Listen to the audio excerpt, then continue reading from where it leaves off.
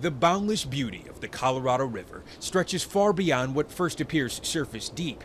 It's a 1,400-mile life-sustaining artery, pumping fresh water into the heart of the American West's ecology.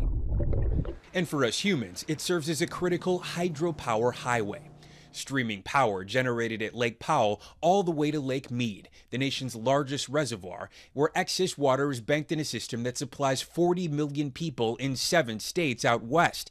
But that power is shrinking. The Colorado River is about 20% smaller than it was just 20 years ago. St. John Eberly studies the Colorado for the conservation organization American Rivers. 3 of the top 10 largest cities in the nation all get their water from the Colorado River. So that's an amazing amount of impact on a system that's literally getting smaller. Smaller and weaker. Heavy demand from the Southwest's exploding population, combined with rapid climate change in the heat of a decades-long megadrought, have plummeted water levels at the 2 lakes that feed the river. And just to give you a sense of the scope of this crisis, you go back before the drought, and where I'm standing right now, I'd be about 40 feet underwater. Right now, both Lake Powell and Lake Mead are nearly 3/4 empty and projected to continue dropping. So where exactly are we, Bob? So right now we're on top of the dam, top of Glen Canyon Dam. If we look off to our left is Lake Powell, and off to our right is the Colorado River. We were given exclusive access to the Glen Canyon Dam, where water from the lake is released through 8 massive turbines. This is the goose that lays the golden egg for the Southwest. Generating enough power to electrify millions of homes, businesses, farms, and more than 50 Native American tribes. How much power are we generating right now? Right now we're probably around 400 megawatts. The ability to produce power is going down as the reservoir is going down. Power manager Bob Martin says the water level at the dam is just 45 feet from dropping below hydropower generation.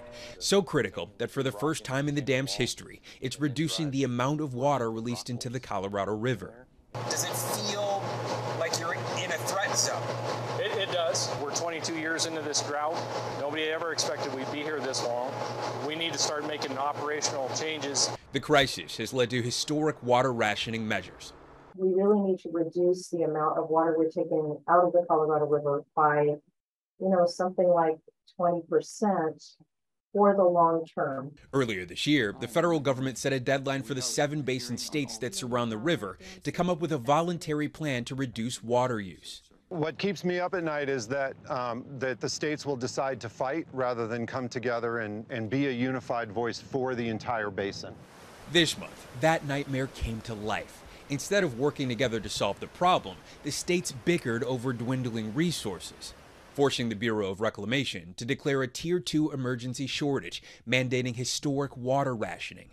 Starting in January, Arizona will lose 21% of its yearly allocation from the river. Nevada loses 8%, Mexico 7%. What is at stake if we don't do that is 40 million people's water availability, a $1.4 trillion economy that is based on the Colorado River.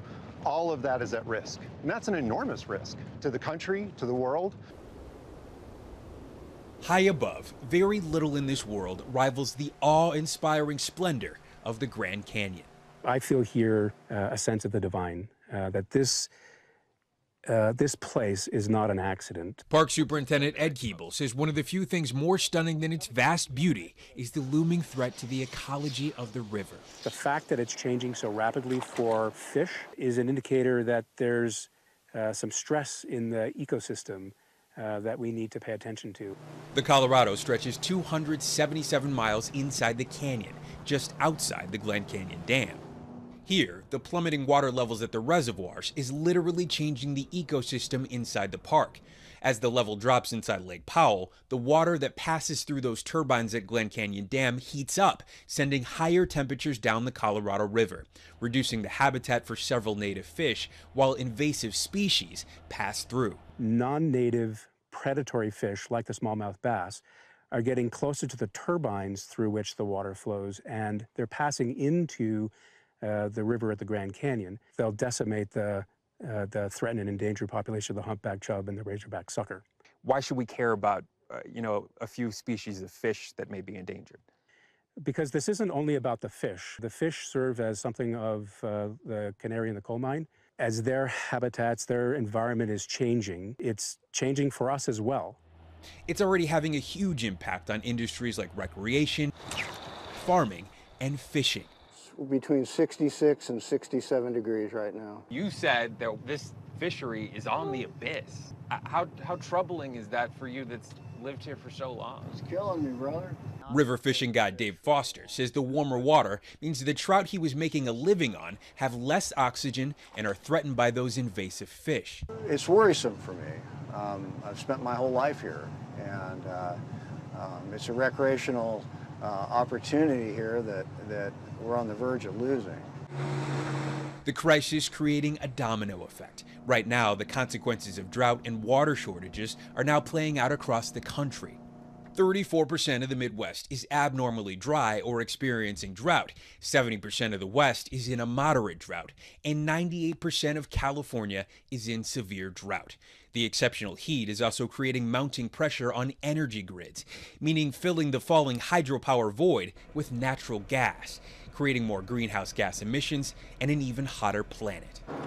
The lack of water creating an uncertain future for farmers. We're not making money. As a matter of fact, we're losing it, and we don't know how long we can hang in there. Third-generation Arizona farmer Nancy Kaywood says less than half of her 247-acre farm is producing crops. My son has got worry lines and bags under his eyes, so do I, because we constantly worry about how we're going to hang in there. Looking for any hint of a solution, we spoke to the Federal Bureau of Reclamation at the head of Power and Water in the West. It's not an easy problem to solve. Regional Bureau Director Katrina Grant says the way forward is still firmly centered on collaboration between the western states. We really are committed to working closely with the basin states on what they come up with and how we can implement that together. And I firmly believe that a collaborative solution is the best approach. So we are committed to continuing to work together.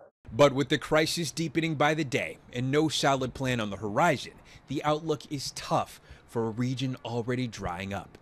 A fragile flow on the brink of total collapse. Steve Patterson, NBC News, the Grand Canyon.